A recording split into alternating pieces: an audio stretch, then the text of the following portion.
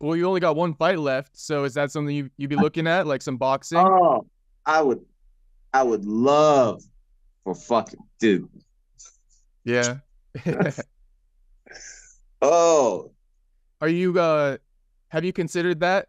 Like aside from me just mentioning it, have you considered that like being at that yeah, event, knowing you got one fight left?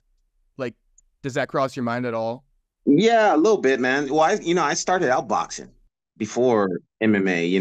I was did amateur boxing, so and then that's what got me into MMA is being that like my size and how big I was. 'Cause I was fighting a heavyweight, so in amateur. So I was just like, I can't, I can't Knocked out fucking, Walt Harris. I gotta say it. Just gonna drop that in there. Oh, that was Yeah. MMA though. That wasn't boxing, but Oh, that that wasn't was boxing. Okay. Yeah, yeah, yeah. MMA. But yeah, I was just too short and too big to really know that I can compete, and being pro in boxing. So I stopped. But yeah, I would fuck, dude. I would love it.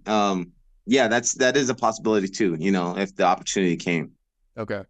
Honestly, man, you're a legend. I think you already know that, but definitely like a lot of fans have respect on your name. So if your name's on one of those cards or something like that, they could definitely use you. You know what I mean? I would love it. I would Yeah. love it.